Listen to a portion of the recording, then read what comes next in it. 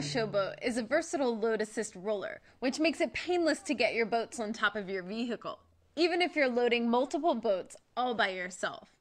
It slides out to protect your vehicle when loading, and slides side to side to protect you from winding up in the hospital with a double hernia. To use this product, you'll need an extra set of 66-inch Yakima crossbars. If you don't already have a set, you should get one. It's worth it.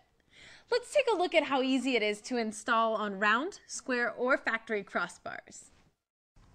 Position the mounting brackets on the 66-inch crossbars. Lay the ShowBoat's crossbars over the vehicle's crossbars lengthwise.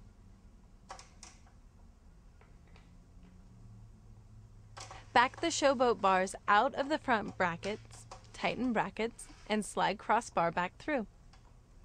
Slide the stop collar onto the crossbar and tighten them.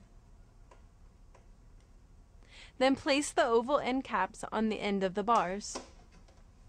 Slide the roller onto the rear end of the ShowBoat's crossbars and tighten.